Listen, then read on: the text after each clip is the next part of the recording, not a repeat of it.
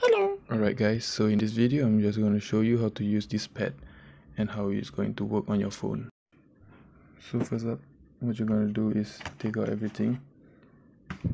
By the way, this thing, it doesn't come in the box, so this one I have to buy it from outside.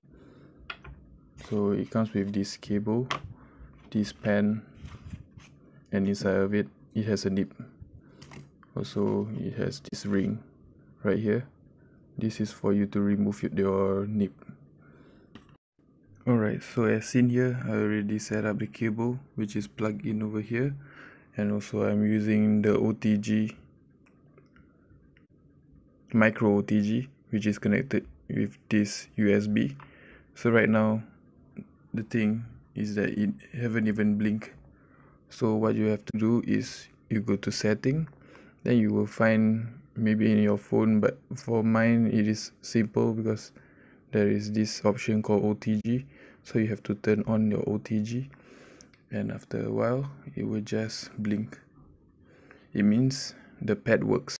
So right now, for me to prove that it actually works, is that I'm just going to use this pen and maybe it will show up. Yeah, so there is a cursor over here, as you can see.